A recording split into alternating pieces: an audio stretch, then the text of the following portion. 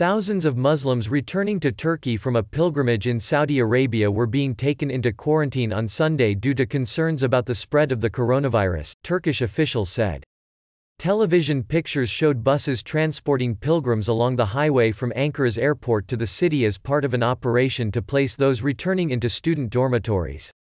Turkey, which has only diagnosed 6 cases of coronavirus, has ramped up measures to halt its spread in recent days, closing schools and universities, holding sports events without spectators and halting flights to many countries. On Wednesday it became the last major economy to report an outbreak after taking what the World Health Organization (WHO) described as vigilant measures to delay it.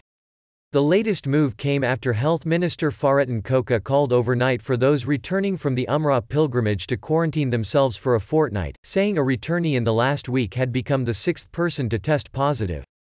He then announced on Sunday that the state was actively quarantining the returnees.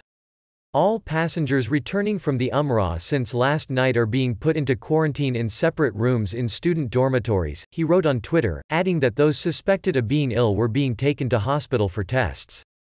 Earlier in March, Saudi Arabia expanded a rare freeze on pilgrimages to the Muslim holy cities of Mecca and Medina by foreigners to also include Saudi citizens and residents due to concerns about coronavirus. Umrah refers to pilgrimage rites carried out in the holy cities throughout the year, and is separate from the annual week-long Hajj, which typically draws 2 million Muslims from around the world. Hajj starts this year in late July.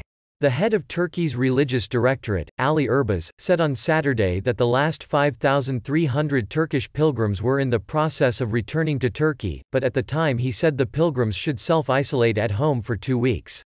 A day earlier he said that 21,000 pilgrims were to return from Saudi Arabia by March 15, but it was not clear whether they were all to go into quarantine.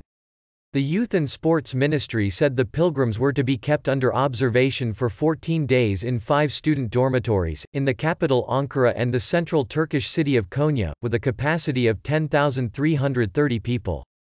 It said the 3-week closure of universities in Turkey, announced last week, meant that the dormitories were mostly empty and that the remaining students had been transferred to other dormitories.